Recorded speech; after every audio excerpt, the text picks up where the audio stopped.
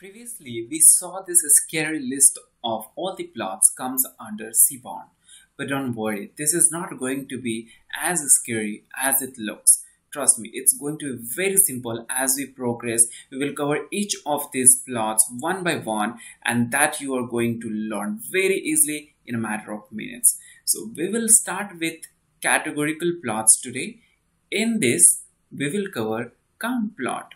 So when you start with count plot, we will start with creating a simple plot just like this, which we also took as an example in the previous video.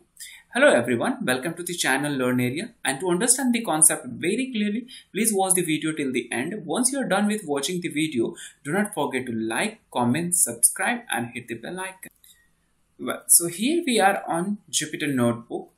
In this, today we are going to start with count plot. So first thing which we need to do is importing all the required libraries. So what are the libraries that we need is import pandas as pd, then import numpy as np, import matplotlib.pyplot as plt, and then the one which we are going to learn today is Seaborn as SNS. So that's it. There is something wrong. What is that? Pandas as PD. So all of these four libraries have been imported now. Now the time comes in when we import the data on which we would be creating the visualization. So first thing, I'll be creating Mart data frame.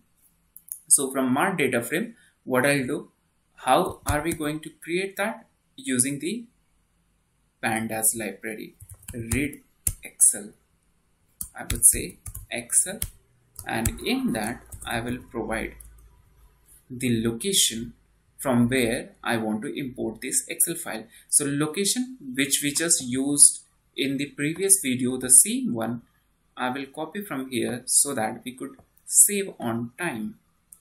I will just copy it from here and let's put it here. And then let's have a look on this. How does this data looks like? Though we have seen this in previous video, again we will have a look over here. Right, so this is how our data frame looks like. Now the next problem statement which comes in over here is create a basic count plot to get number of transactions for each of the product line and change the figure size as well. So there are two problem statements over here.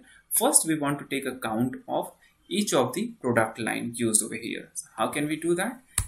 That's going to be like this. Just say library name, which is sns.countplot.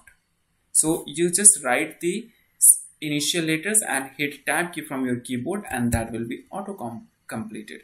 If you want to understand all the arguments comes under count plot, then you can just click on count plot, hit shift tab from your keyboard and click this plus button, and you can have a look on all the arguments comes under this particular plot, and their description are also covered just over here. Here in this video we will cover all those arguments which are most frequently used and are required for you to create the count plots. So here, first thing, we need to provide the data for x-axis, which we want to plot on x-axis. So on x-axis, like here it says product line, we want to see the count by product line. So we will say product line, and then we need to provide the data, which is going to be marked, right? Let's run this, then we will understand what is the problem with figure size.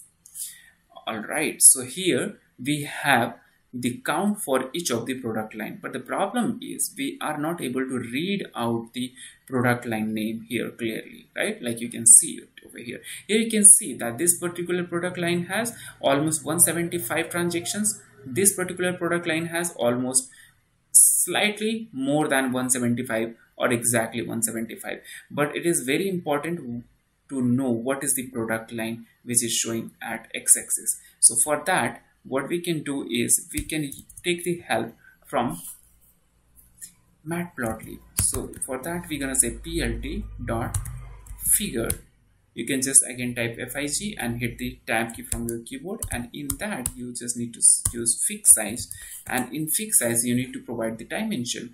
First it goes the dimension of x-axis, which I'm going to keep 15, and then the y-axis, which I'm going to keep 5, and then again press Ctrl plus enter, and here you have the product lines mentioned very clearly. All right, so now you can read it very clearly that this particular product, food and beverages, have slightly less than 175 records, somewhere 174, and this one has exactly 175, and so on. So this is how you can create a count plot to just check frequency for a category by a category. Now I will just copy this particular thing from here, and we will be keep on using in all the subsequent problem statement over here. Now here it says make it horizontal bar plot. So whatever plot we just created over here, that is columnar. Now what if we want to see it in the form of bar, like horizontal? So let's do that. In that you don't need to do much, just whatever you plotted on x-axis, you need to plot that on y-axis. So I just changed the axis name over here and just hit Ctrl plus enter. Bravo. Now here you have the output, the same output but in the form of bar charts. This is still giving you the frequency, I mean the count for each of the product line. Here you don't require to fit the figure size, but still if sometime it is needed, then you can do that using the same statement which we have just used over here. I just hope that it is clear to you. Just in case if you have any doubt, don't hesitate to put that into the comment section. Now next thing which comes in over here, again first let me just hit the enter to have this bar chart created, or maybe column chart created, and again we will just set the figure, and in that we're gonna say fixed size. In the fixed size, like we previously used, 15,5, and then hit enter, and this is how we can see all of these products, all of these product lines frequencies. Now the problem statement is add U over here. Add U to get the count on two categories, that is product line and gender. Now here we just saw that this is the frequency for each of the product line. Now we also want to see in food and beverages how many transactions are done by male and how many are female, and same for all of this product line. How can we do that? There are two things which require. So for that we just use U argument over here, and in that we need to provide the variable name which we want to categorize further. So like here you can see food and beverages is blue column is for female and this one is for male.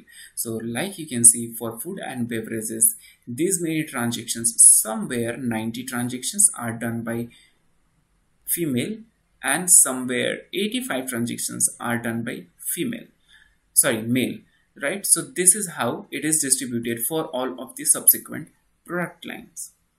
Next comes use different color palette. Now we have to use the different color palettes. So whatever color showing over here, we need to use something different than that. Let's try that. How can we change the color palette? For that you have a parameter called palette, right? And in that you need to use the color palette name. Now don't worry, if you are like anyone, whoever is starting might not be aware of what all are the color palettes which are acceptable over here.